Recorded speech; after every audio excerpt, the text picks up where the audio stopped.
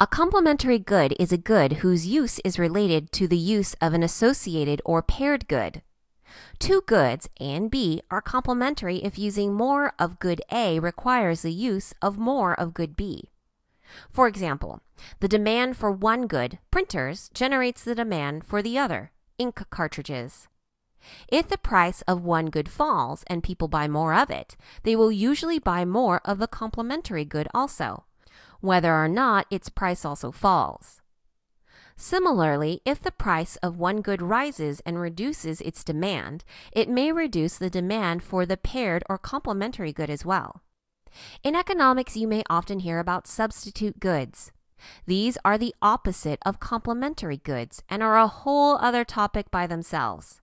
For instance, Microsoft Windows-based personal computers and Apple Macs are substitutes. If you buy one, you probably don't buy the other. Sprite and 7-Up are another example of substitute goods. When you go to Best Buy to get a new computer, what usually happens? You end up buying some software or programs to go with it. You might find out that you need Microsoft Office or a specialized accounting software for your business. The new computer alone won't get the job done. You need the complementary software also.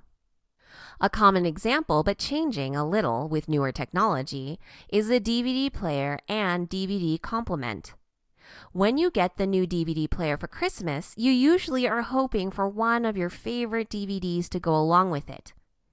As technology changes, so may the complements of particular goods and services. Previously, DVD players, simply DVDs. Now consumers can use this device to stream movies and television shows. So, a new complement good to these systems might be a streaming service such as Netflix. Those of you with kids, or at least childlike taste buds, should relate to this example.